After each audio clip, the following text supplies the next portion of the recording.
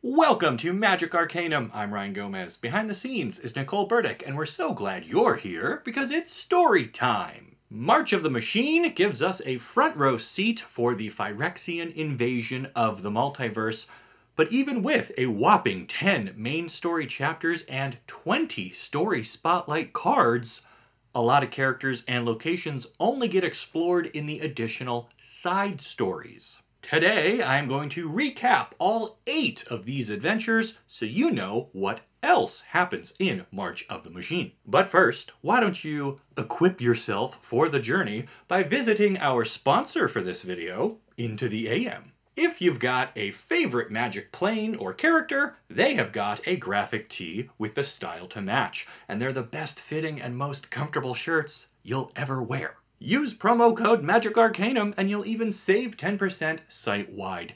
And that stacks with their bundles, which are a great way to convoke some drip into your collection. Check out Into the AM using the link down below, and you'll be supporting the show while turning yourself into the best-dressed wizard at your next game night. Alright, now let's take a look at what else happens in March of the Machine. The first side story takes place on Arcavios, and it's called A Radiant Heart. The invasion is already underway. Many of the Strixhaven faculty members have been completed, which poses a danger to the students, and that's before they're given a task by Liliana. That's right, Liliana has returned to the plane to watch over the students and do whatever she can to protect them. She has built up a pretty secure wall of defenses around one of the dorms, but she knows it won't hold forever, so she sends a group out on a little mission. The team is the legendary students from the Strixhaven set, including Quint, Dina, Killian, Rutha, and Zimone. Liliana wants them to slip into the Biblioplex, the school's massive library, and locate a spell. It's called the Invocation of the Founders, and it's the original magic used by the Plane's 5 Elder Dragons to create the School of Strixhaven. Liliana believes replicating the spell will repair the damage done so far and basically expel the Phyrexian invaders because they weren't part of the vision when the school was founded. So Quint and his friends make their way past a bunch of Phyrexianized professors and locate the spell, and they combine their respective magics to cast it. This causes Quint's spark to ignite, which makes him randomly planeswalk away, and so without him there to complete his portion of the spell, it is only mostly successful. Even so, that's enough to push back the invading Phyrexians and give Liliana and the other students the breathing room they need to survive, because as we know from the main story, the Phyrexian oil eventually gets rendered inert, which ends the danger to the plane. Zimone and Dina do combine their powers at one point. Dina grows a tree to break through part of the roof, and Zimone multiplies the growth factor so that they're able to do it fast enough to escape the chasing Phyrexians. Quint also does summon some spirits out of some statues within the school, which we've seen him do before, and I like how the invasion of Arcavios leads right to the Invocation of the Founders, which seems just as powerful as it does in the story.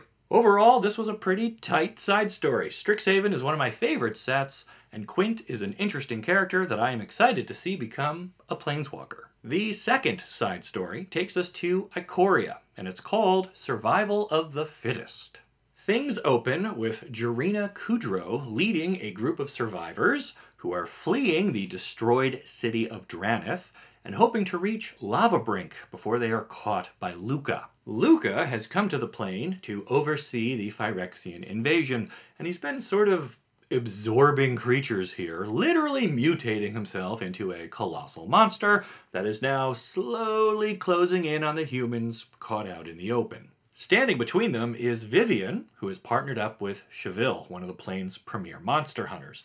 Together, they set a trap for Luca made out of a bunch of buried mines, but it barely slows Luca down, so Vivian is forced to switch tactics. Meanwhile, Jarina leads the survivors into a nearby canyon, implying that the narrow pass will protect them from Luca, even though it will greatly delay them from reaching the safety of Lava Brink. Luca is able to chase the humans into the canyon, however, and people think they are now trapped, when Jareena reveals her real plan. This is actually the nesting ground of Vadrock, one of Ikoria's apex monsters, who doesn't take kindly to Luca's presence. Vadrock attacks Luca and eventually melts him with a breath weapon. The humans are glad to have lived, but they're kind of mad at Jareena for using them as bait. But she's like, that's Ikoria, baby. You do what you gotta do to survive.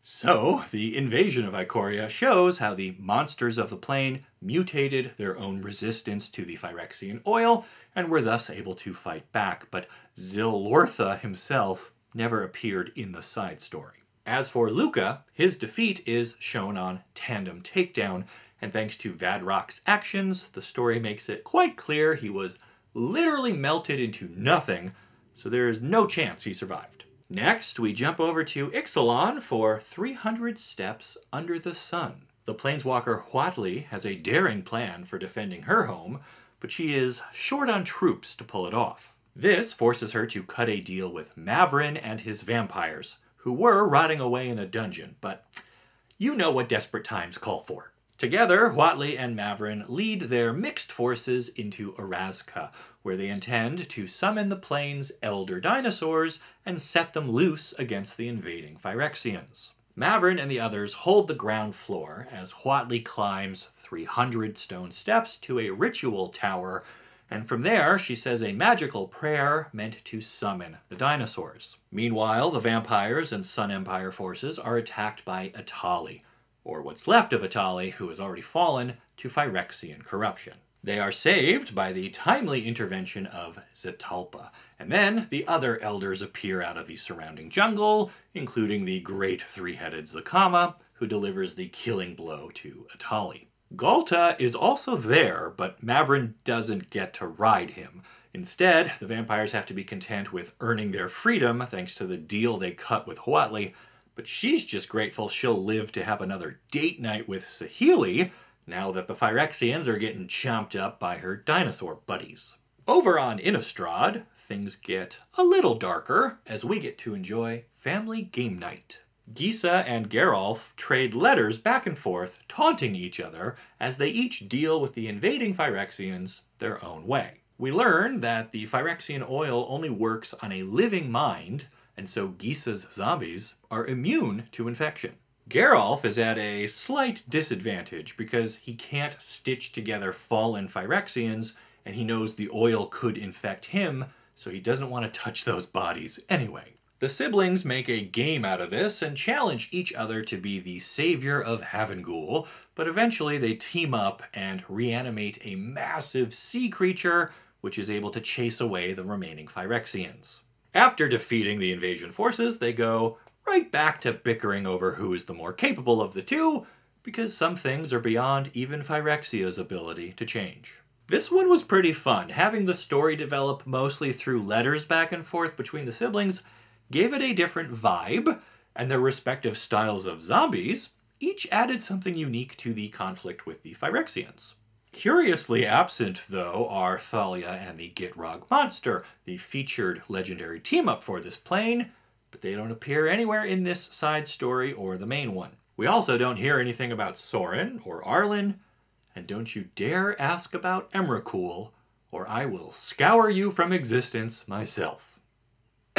The Adventures of Rankle, Master of Love, brings us over to Eldraine, and it is entirely about Chulane, my World Champion card. Okay, I kid. It's mostly about Rankle, though Chulane does appear, and he gets some rocks thrown at him, probably because he asked about Emrakul. Chulane tries to warn everyone about the impending invasion, because apparently he's the only one who realizes the sky has become all messed up, and so he goes to speak with Ayara, all while being followed by the mischievous Rankle. Rankle sees Ayara and immediately falls in love and decides he wants to marry her. He just needs to find a way to get her to notice him first. So he goes into the forest to find ingredients for a love potion, but gets attacked by a Phyrexian converter beast.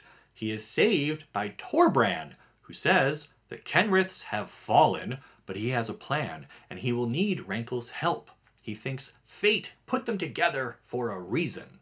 Rankle notices Torbran is carrying a magical wishing ring, and he steals it off him. The fairy then wishes for a basket of cookies and a love potion to use on Ayara, before realizing she's already become a Phyrexian. Torbran begs Rankle to give him the ring back, as it is their only hope to stop these abominations, and Rankle says, hey, watch it, those are my future subjects you're talking about.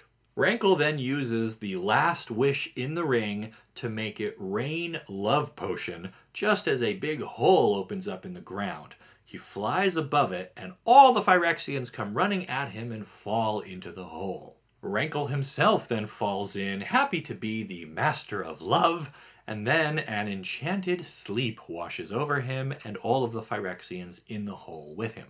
It's a very funny story, and it gives Rankle a lot of great lines while advancing the situation on Eldraine, which is important because we'll be going there later this year. And we know the invasion had some serious impacts, so I'm curious to see how that all gets dealt with. Rankle and Torbran don't exactly fight side by side, but they do work together, and thus their team-up card from the set is one of the few to show something that really happened in the story. From there, we hop over to Ravnica for One and the Same, told almost entirely from the fractured point of view of Vraska.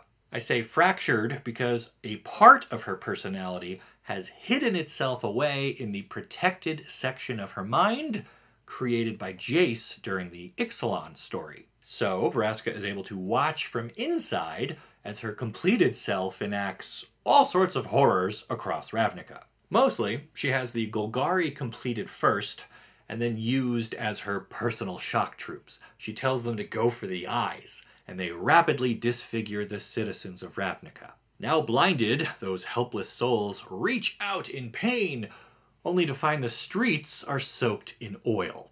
It's pretty gruesome, and Vraska feels terrible about it, but she cannot stop herself from doing it.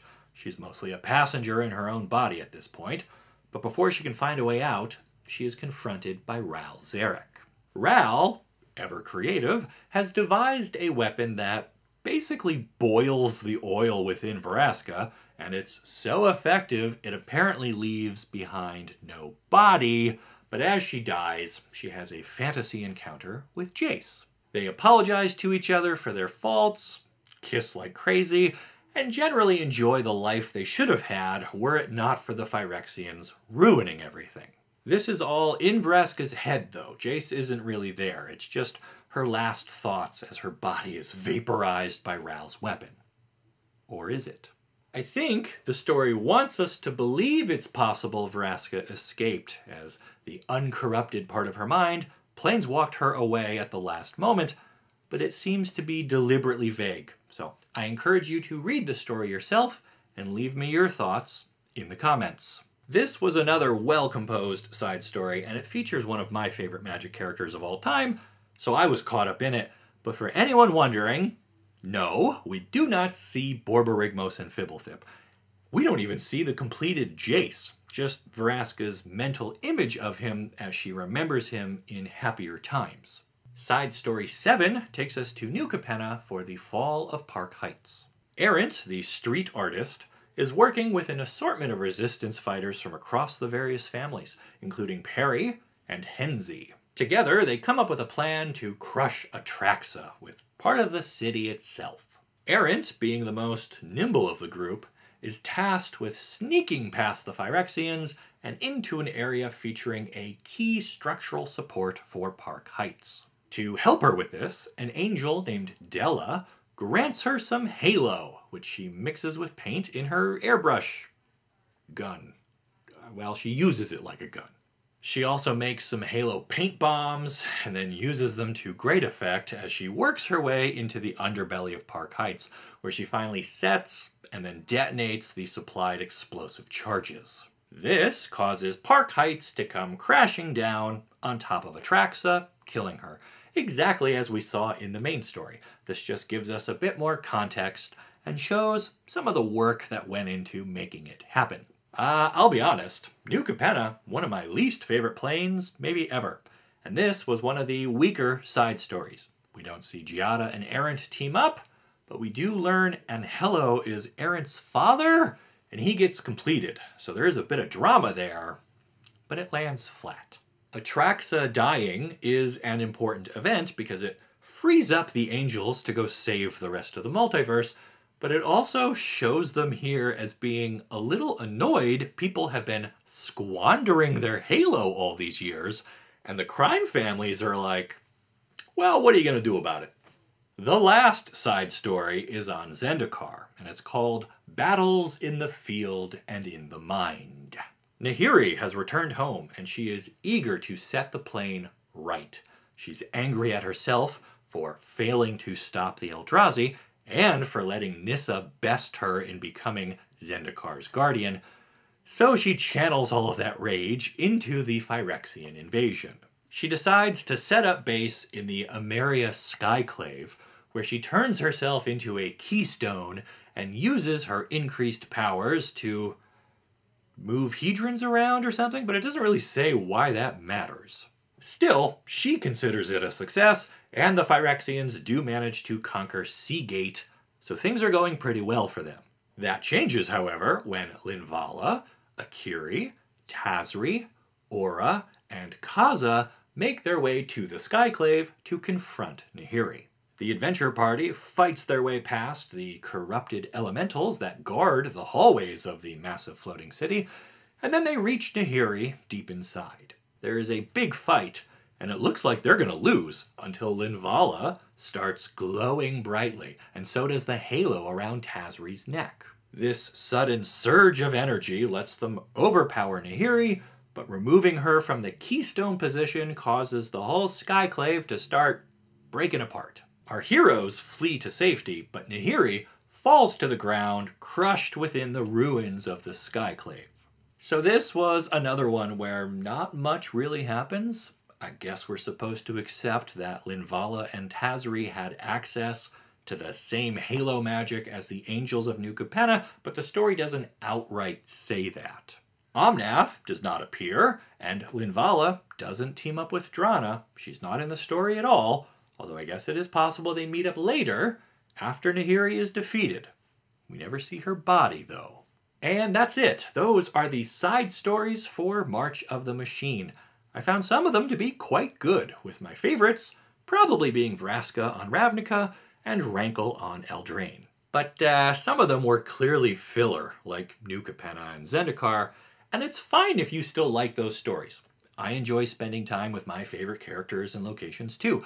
I just would prefer it if they advanced things in a meaningful way, or at least connected to the cards in the set a little better. The biggest misses to me, though, are probably the lack of any real story on Theros, where the gods were being completed under the watchful eye of Ajani. At one point in the main story, Elspeth notes 3 of the gods have been corrupted, but the card for Afara makes it sound like eventually all 5 of the monocolored ones fall. Perhaps the Aftermath expansion will give us a definitive answer. I also want to confirm we don't get anything set on Tarkir, even though we've got a few legendary cards from there, and we don't go back to Dominaria, so I can't tell you what Rona is up to. Glissa is also notably absent, as is Tezzeret, though again, I think we'll get more information about him in the Aftermath, because he is gonna be relevant in future stories, while Glissa is probably just phased out of existence along with the rest of New Phyrexia. In total, March of the Machine has 36 battle cards depicting the Phyrexian invasion across various planes, and these side stories take us to 8 of them. It's a nice little tour around the multiverse, but I think some of that time should have been spent on Kaldheim, where apparently they burned their own world tree to keep it out of Phyrexian hands, and that doesn't happen anywhere in the written story. We also don't know what happened with Jace. In the main story, he just excuses himself from the room while Elish Norn is handing out assignments to the other planeswalkers. We are told Jace is smart enough to already know what she expects from him, but we're never told what that is or where he's going. I would have liked one more story set on New Phyrexia, but maybe from the Phyrexian side of things, with Glissa or Ixhel or Skrelv, just showing what they were going through as Norn pushed the invasion and their world started to crumble around them. March has some very cool cards, and the scope of everything feels epic. The story tries to match this by showing us battles happening in familiar places, but it's never quite brave enough to show us something new, or to linger on characters long enough to see them really struggle. Even in that side story on Zendikar, there is a moment when Aura touches oil, and then his hand starts to get completed. But Linvala starts glowing like a Christmas tree, and all of the oil in the room evaporates, and Aura is apparently cured. Even though in the new Capenna story, the angel Della tells us Halo is only a protective measure. It cannot cure you once you are infected by the oil. Halo is the face mask that prevents you from getting sick, not the medicine you take after. Not like we haven't all spent the last 3 years becoming experts in that. Anyway, these side stories did help give us some texture to the invasion, but I'm really looking forward to the Aftermath expansion answering the lingering questions this massive event left us with. But what about you? Which side story was your favorite? Let me know down in the comments. Check out my link for Into the AM while you're there, and make sure you like this video and subscribe to the channel so you don't miss the great stories you'll only find here on Magic Arcanum. We'll see ya!